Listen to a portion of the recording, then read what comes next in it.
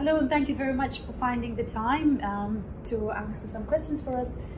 If you could start by introducing yourself and tell us what it is that you do and how did your physics degree help you to arrive where you are professionally now?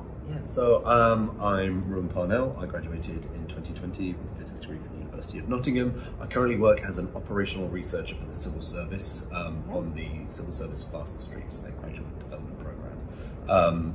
Operational research it's a very broad topic. It's a very broad topic, but essentially it boils down to data analysis and data science and why problem solving and evidencing in a way that allows policies or changes to policy to be made as effective as possible. Yeah. So it's taking a scientific approach to policy and decision making. So a lot of the scientific principles and ways of setting up experiment and analyzing data they use in physics are used within operational research as well. So modeling is obviously a very large part of that, doing predictions and forecasts, and everything through the data analysis and data science all rolls into this. So depending on what job you're doing, you might be doing a lot of different statistical technique or things that we would be using in physics as well, and some roles you might be doing less, but it would definitely, the reason a lot of physicists do go into this as a career path is the fact that the actual processes line up with your physics degree a lot. Yeah. So what qualities do you think your physics degree equipped you with to choose this profession and be good at this profession, and that made you attractive to the employer to hire you as opposed to computer science graduate in? That's a very good question. I think there's the obvious kind of numerate parts to it where you're doing analysis and you're looking at equations and you're coding as well, and you have to have all of these hard analytical skills which are are very universal across the sector, but it's really also the problem solving skills as well. So being able to look at an issue as it is and think about the best way to manage your own time and to structure your approach to it, and that's right from the analytical side of things and also to the softer skills of managing your time. And I think that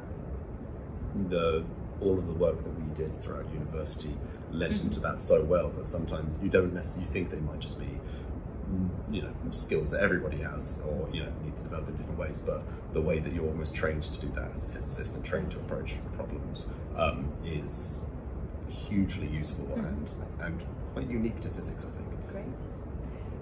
What other career paths or jobs did you consider while sending applications, just making a choice for yourself?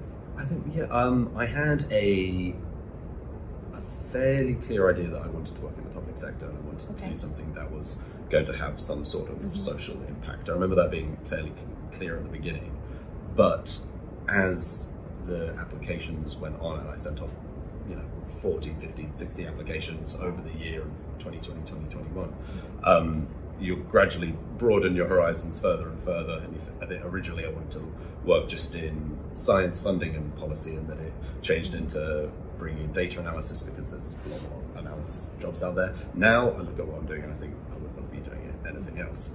But I think it's great to have a goal in mind, and it's great to have something that you think is empty, but it's the first job if you're coming out as having a first job from university, it's okay to set your sights very broad, and then you can always narrow that down later into your career. Right.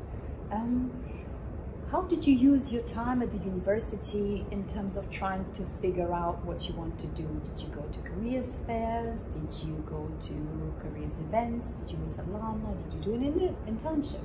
I didn't use my time effectively at all. No, so How did this idea then generated in your head? I think late on, I suddenly realised I had to start applying to jobs, and I didn't really have any idea about what kind of direction I wanted to go in.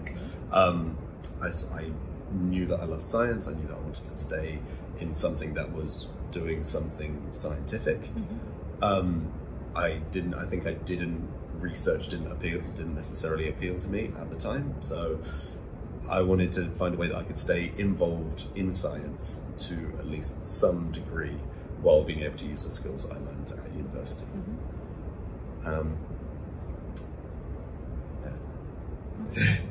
If you think back about your interview for your current job, what kind of questions were you asked to make a case for yourself? There's a set amount of skills, and if you are applying for a job in the civil service, they do have what they call success profiles, which are defined skills that they want you to have. So you can it's a very simple case of reading up what they are and tailoring your experience or the experiences you have to those sort of questions. In an analytical for the analytical work that you do, they ask a lot of kind of broad problem-solving questions. What they say, how many tennis balls do they use at Wimbledon in a year? And then you have to speak through your process of how you would estimate that number and try and come up with an answer on the spot. Which I remember I think we did very similar questions in lectures in second year for statistical physics, where you just have to take these assumptions and try and get some kind of like broad estimation at the end. So we were almost trained for that through the physics degree as well. That's a nice example. What kind of backgrounds do your colleagues have, and how do you fit in? What kind of special expertise do you bring? So I work in a team of analysts, but they're analysts. There are 4 different types of analysts in the civil service. So there are operational researchers, statisticians, social researchers, and economists. We're all under analysts and tend to work together. So everyone sort of brings their own specialities, but ultimately support each other in the same way. I think I'm the only physicist in my immediate team, and so there are often certain techniques that you would use in a physics degree that you might not use in a maths degree or an economics degree that people don't. It's coming from a different background. Whether or not there's something specific that the physics degree taught me that is different, that allows me to do different work to them, maybe comes up, but I think it's just the fact that everyone will have a different experience getting there, and your default ways of solving problems is always going to be a little bit different. And it's not that one's better than the other, it's just the fact that you need that diversity within a team. That's right.